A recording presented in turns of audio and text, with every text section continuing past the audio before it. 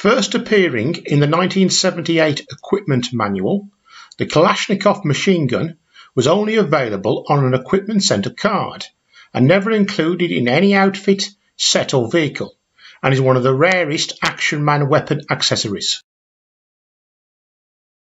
It consisted 3 components: machine gun,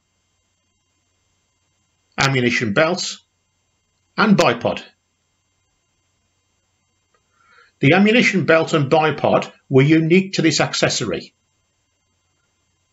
The ammo belt was narrower than the M60 belts to accommodate smaller machine gun belt slot.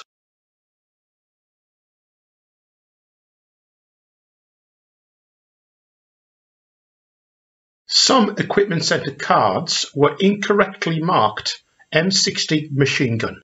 Thanks for tuning in. Comment section below.